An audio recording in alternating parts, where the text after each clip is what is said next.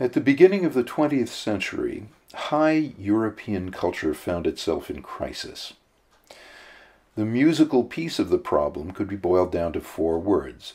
After Wagner, whither music? Was further meaningful musical development possible after Parsifal? A similar situation attained in the visual arts in 4 more words. After photography, whither painting?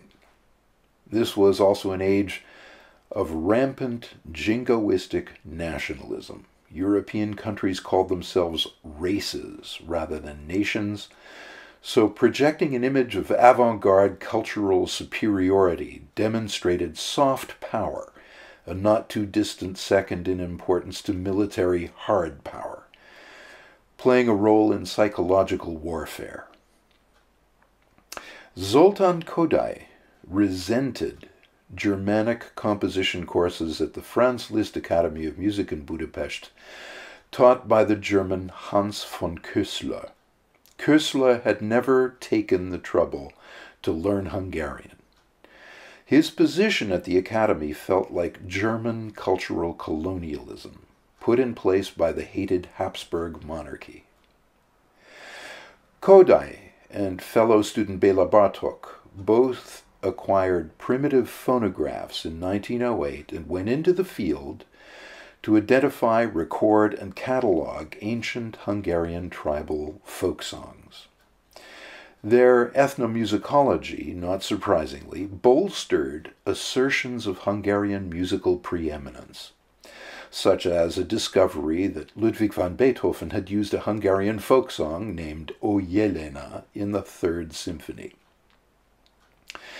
Beethoven, Brahms, and Wagner came under attack, but not Johann Sebastian Bach, one of whose grandfathers was Hungarian.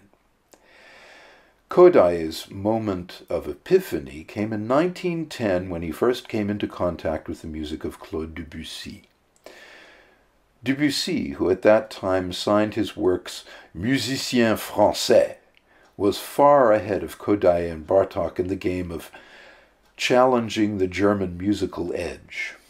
The Impressionists, as he and Maurice Ravel were called, drew on musical influences from France's Asian colonies, music Debussy first encountered in the 1889 World's Fair in Paris.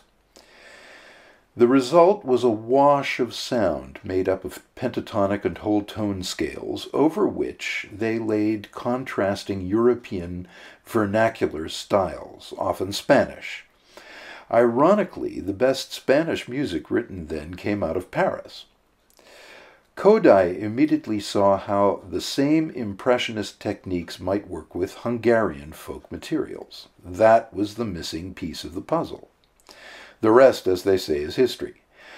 The Duo, Opus 7, written on the eve of World War I, which the composer hoped would overthrow the Habsburgs in Hungary, is brimming with political symbolism, as well as Hungarian folk influences. In its first movement, for example, the listener hears the taragato, a double reed instrument used during the revolutions of 1848, just as the Scottish bagpipe was a century earlier, to call men of fighting age over long distances to gather together and face a common foe. Simple possession of a taragato in 1914 carried a death sentence, and is still illegal to this day in anywhere but a museum.